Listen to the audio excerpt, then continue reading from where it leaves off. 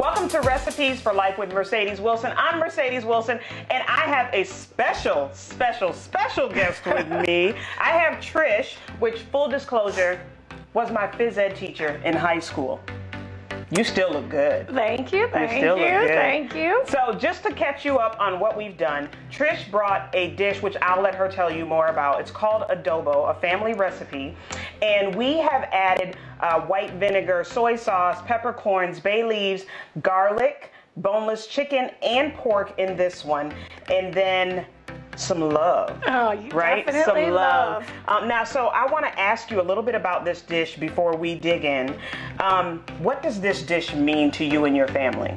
Well, adobo is a traditional Filipino dish. My husband is Filipino.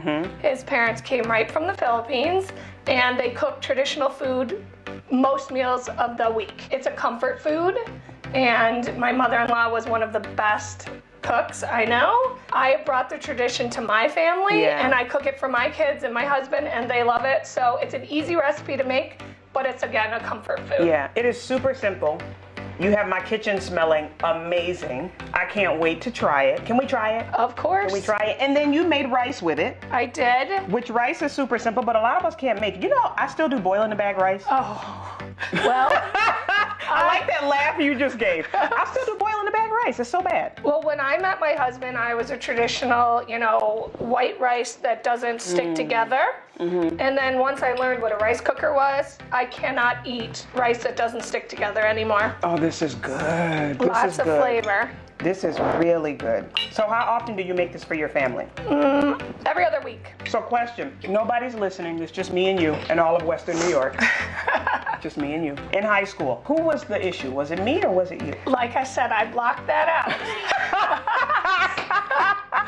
Okay, so I admit I gave her a little trouble. Well, how would you describe it? I was a new teacher. It was I was fresh I knew that she was college. a new teacher. I knew that she was a new teacher. I was young, and I do remember your senior year, you got the most talkative. I did win, oh my God, I did win that award. Yes, you did win that award. That's horrible.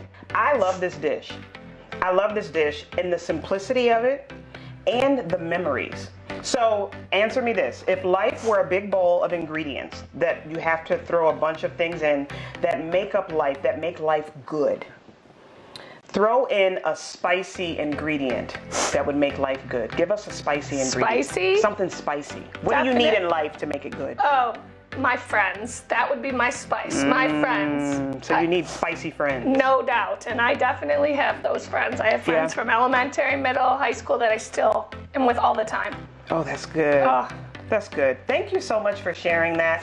Thank you for continuing the family recipe. Oh. And thank you for sharing the family recipe. Well, I'm glad you enjoyed it. And you can get this on my website at mercedesewilson.com. Again, make a meal with someone you love. I promise you that time will not go to waste. This has been a great Recipes for Life. Thank you so much for joining us. Oh my goodness. As a first-generation Filipino-American, my tummy is rumbling. And my mom, you know, it always is those passed-down recipes that always taste so good. My mom is the best cook, and she makes the best chicken adobo. So I absolutely love that. That was wonderful. And if you'd like to see more of Mercedes recipes, you know where to find them, right here on AM Buffalo on Mondays and on mercedeswilson.com for her recipes.